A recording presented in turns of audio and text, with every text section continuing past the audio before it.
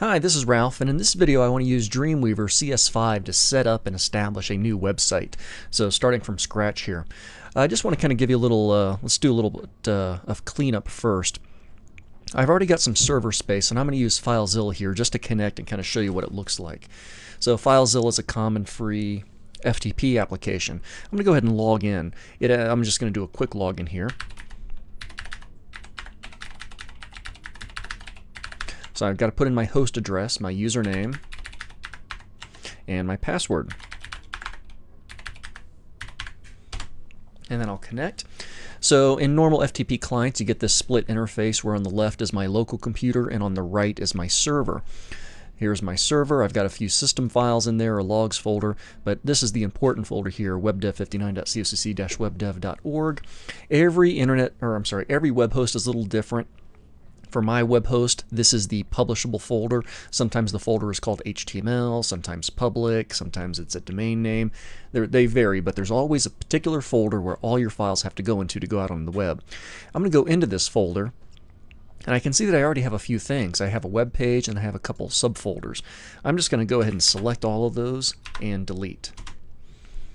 So now, takes a second here, my web server space is empty. Okay, so this is my public folder, my webdev59.cocc-webdev.org folder, and there is nothing in there, so it's an empty website. In fact, if I went to that site right now,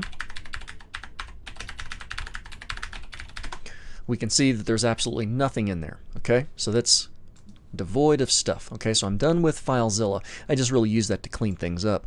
And now I'm here in Dreamweaver. I've got a new Untitled page open, and I want to start making some websites. And I've got hosting space, and I'm ready to publish, but I just need to start making stuff. Another piece of prep I need to do is I have to decide where I'm going to be saving my pages. Okay, and you want to kind of be organized and ready to go. It's good to have one folder to contain an entire website. And that folder would contain your HTML files, it would have a folder for images and all that kind of stuff. So I've got a folder here. Here we go. So here's a folder I've called webpages-11 winter. And there's nothing in it. This is the folder where I'm going to keep all of my HTML files. Now, within this folder, I'm going to go ahead and create another folder. I'm going to have an images folder. Oops, I didn't even spell that close to correct. There we go. And I'm also going to have a styles folder. Now, it's not my intention to get into using styles or even images in a web page yet. I'll do that in another video, certainly. But these are folders that most web developers are going to have in their arsenal. You're going to have a place to keep your images, you're going to have to pay a place to keep your style sheets, and then all my HTML files will be right here within the main root folder, which I'm calling webpages-11 winter. You might call this folder whatever site you happen to be working on, yoursite.com or something. So I've got that ready to go, so I've got a folder. Now this is really what you want to get into. This is setting up a new site in Dreamweaver. I'm using CS5 here.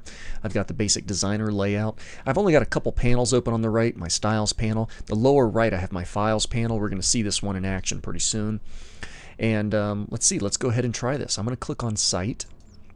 I'm going to go to Manage Sites, and I don't have any sites set up. If you're a Dreamweaver user, you can be working on dozens of different website projects, and you can keep track of them individually by setting each one up individually within your Manage Sites.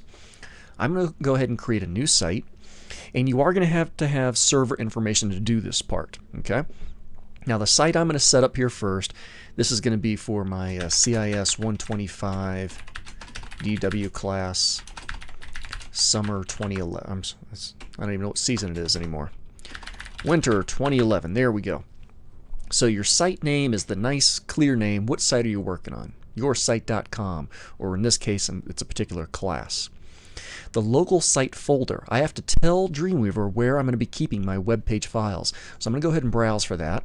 It's in my classes folder. It's in my DW folder. It's in my webpages-11 winter folder. There it is. That's all I'm doing. I'm not clicking on anything here. I don't have to click on a file. I'm just showing that select is my webpages-11 winter folder. And I'll hit select. Okay, that part's taken care of. Now I'm looking over here at the menu. By the way, if I clicked save, it would exit me out. It's not a big deal. So if I click save, it'll take me right out. And I'm going to have to go back in here and choose edit. Okay, really what I want to do is I want to go over to servers now. Okay, I don't have any server information set up, so I'm going to click the little plus to add some new server info. Now this part is where you really have to have all of your information convenient. Okay, server name. Technically, this doesn't have to be too specific. You could call it anything you want. I'm just going to use my host name, even though it's not 100% necessary. But I'll go ahead and put in webdev 59.ccc-webdev.org. There we go. So that's what I'm going to use for my server name. I could have used spaces. I could have been a little bit more creative there. The connection type, for the most part, you're probably going to use FTP. I'm going to be using SFTP or secure FTP. Okay, so I'll be using secure FTP.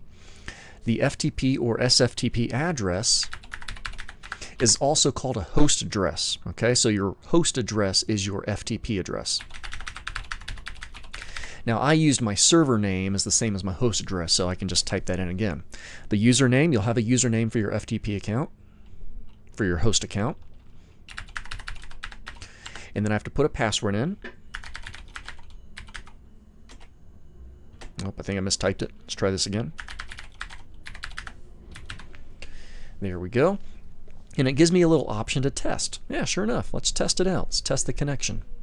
It's thinking, it's thinking, it's thinking. Waiting for some. Okay, connected to your web server successfully. That's a good sign. Okay, now this part's kind of important here too. The root directory. If I leave this one blank, it'll publish my files to the server, but it's likely going to publish them into the wrong spot. Okay, I've already closed my. Oh, actually, no. Filezilla is still open. So ultimately, if I were to publish into my root folder right now, that would be the wrong place. I actually need to publish into this folder. Remember, it's going to be different for every host. Sometimes it's public, sometimes it's HTML, public HTML, sometimes it's a site name. It's different for everybody. But you've got to publish into the proper folder. So this is the folder I need to publish into. Happens to be the same as my host. So I can go back over to Dreamweaver and I can just type this in again. There we go. So I think I've got it all. There's a lot of repetition here though. I've put a server name in, SFTP. I've got my host address in there. I've got my username, typed my password. I've tested a successful connection. The root directory where I'm going to be keeping files on my server. Things are looking really good there. I'm actually done with this part. I can just hit save and save. And yep, I can click OK. And then I can actually click done. And notice over here, it's in the lower right corner of Dreamweaver. This is my files panel. It's displaying the contents of my server. Now check this out. It is showing my remote server. This is one of my beefs about Dreamweaver. You know, in Filezilla, you get this really nice split view. Okay, in fact, let me refresh this. So I get a really nice split view. I can see where things are and that kind of thing. But over here, I'm just looking at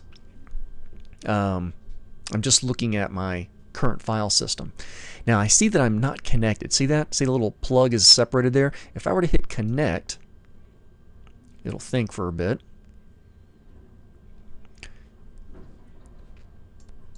Okay, there we go. So now I'm connected. And I've got this little drop down. I can go to local view. Local view is nothing in it. Let me go to remote server. Here we go. So my remote server is empty. Okay, so there's my folder. There are no files in my remote server. So now it's actually giving me some updated information. And I saw this on Filezilla. There are no files here in my remote server. Okay, locally I have an images folder and a styles folder. So I've got a web page going on here. My web page. There it is. I'll go ahead and select that. HTML. I'll make it a heading 1. There's my web page. I'm going to click File, Save As, and I'm going to save this into my Web Pages 11 Winter folder. I'm saving this locally, and I'll go ahead and call it webpage1.html. Notice I'm using all lowercase and no spaces in that file name. Go ahead and save it. Everything's looking good there, so I've got it saved. I can see my file. Remember, this is my local view. I'm going to publish it. I'm going to click on this file once, and I'm going to click the publish arrow, the up arrow. I don't need to put dependent files. More on that in another video, but I don't need them right now. There are no dependent files, so I'll choose no. It's uploading. Takes a second. All right, there's my local view. Nothing changed. Check this out. Now when I go to remote server, I can see my webpage1.html. When I go to Filezilla and refresh, It's thinking. There's my webpage1.html. Now when I go to my browser, and remember this is the site I'm at, if I refresh, there's my webpage1.html. If I click on it, there's my web page. Okay, so that's setting up a new site and publishing with Dreamweaver CS5.